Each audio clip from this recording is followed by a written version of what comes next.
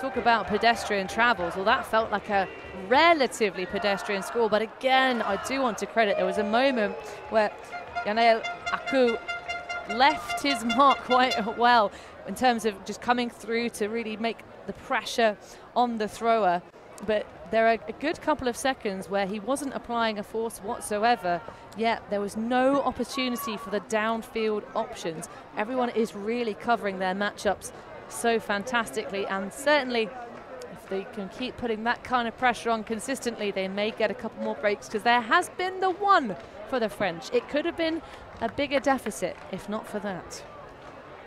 And at 8-4, it is halftime. We're going to take a look at our Tokay halftime show. We'll start with a little message from our sponsors.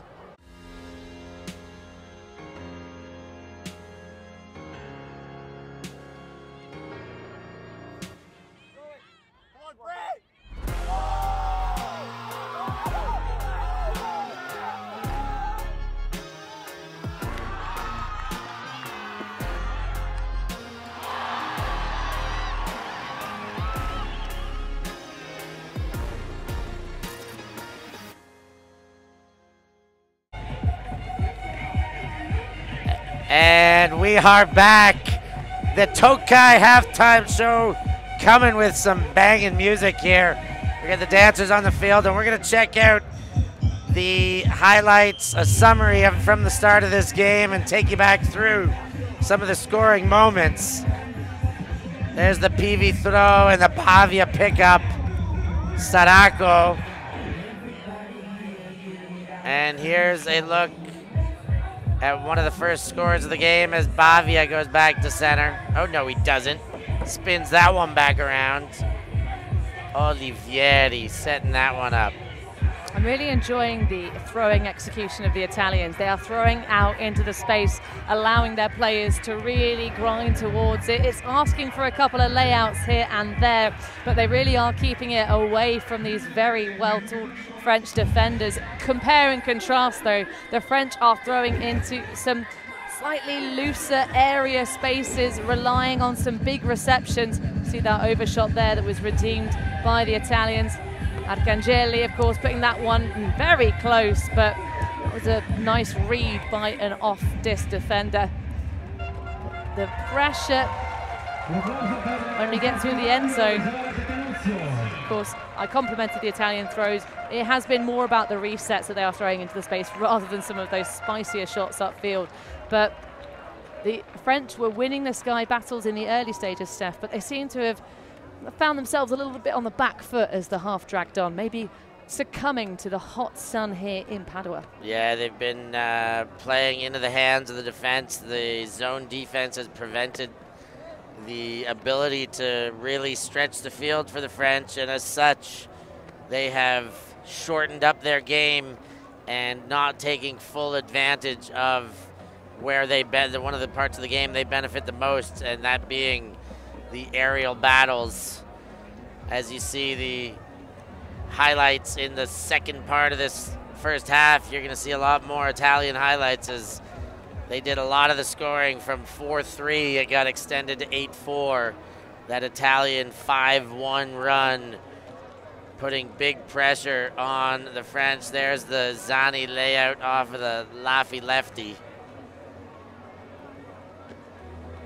And Laffy throwing just like the older brother. Spitting image, really, isn't he? Well, I'm sure he'll have ways to differentiate from his elder brother. Of course, to be fair, a player you probably do want to emulate. He is pretty good. And of course, running the clipboard for this Italian side, one of, is it 3 or 4 Italian coaches? I think there's 4 officially. I thought it was 3, but Marco Barattini included in that coaching group with Pavan, with Festa, and of course with the elder Mr. Laffy, Arturo Laffy. They've got a good combination, geographically speaking, from Bologna, from Rimini, and of course from right here in Padova comes Pavan. And of course they've got some old, some young. They really do have they've done a good job of diversifying their coaching unit to kind of be able to touch on all bases for this team. Well, and to talk about the rest of the Laffi family, Alberto Laffi does say a big shout out to his dad Gianluca, his mum Elena, sisters Marghe and Eleonora, and his brothers Ricardo and of course Arturo. And that's everything from the Tokay halftime show, wrapping up the first half, giving you a nice summary. It's been an interesting first half. It was tight to start, and the Italians are just flexing away towards the midway mark there. Let's see if the French can bring a little bit more in the second half, Hannah. Oh, I hope so, Steph, because we haven't had a universe point finish yet for the finals. We haven't, and we want it, but it's a big ask for the French. We're going to take one short break here and be back with all that second half action for you.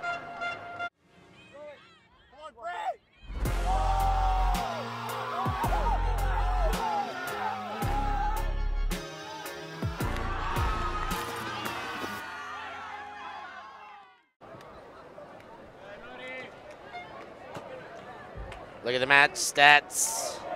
The Italians with the lead, and they've done it clinically. Only 4 break chances, Hannah, and batting 100% on that. 4 break chances and 4 breaks converted. Well, I'm a bit confused because that doesn't quite match the graphic I've got on my comm source, but either way, it has been a very tight one. Certainly the conversion rate for the French has been all you can really ask for. They've just had, in fact, no, yeah, it's only the 1 turnover for the Italian offensive unit, and that was pounced upon. In fact, we have had 0 points so far this game, Steph, that have had multiple turnovers. It has been you falter,